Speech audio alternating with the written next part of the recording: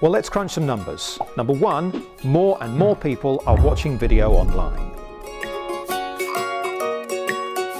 Number two, that trend is set to continue. Number three, it's not just kids that are watching, it's people with real spending power.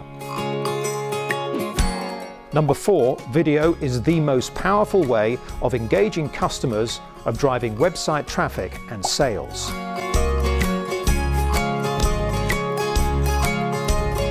Number five, it's even become a benchmark of quality for products. And number six, you may have heard about the SEO or Google ranking benefits, and video certainly has a major impact here.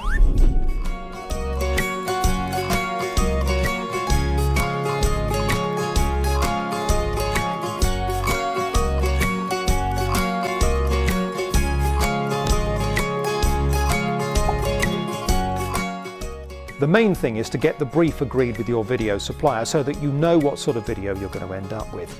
Take a look around at other videos, see what you like, see what you don't like, and then think about the key messages that you'd like to get across. Also, get an idea about whether the quoted price is fixed or not. If not, and there are add-ons down the line, these can build up quickly and significantly add to the original cost.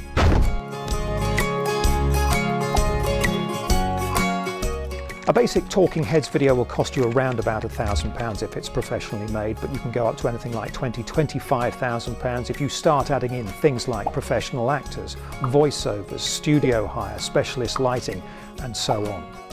Companies like SouthOne Media operate somewhere in between, in the range of sort of £3,000 to £10,000, usually providing substantial discounts when multiple videos are commissioned, and that's where real savings can be made.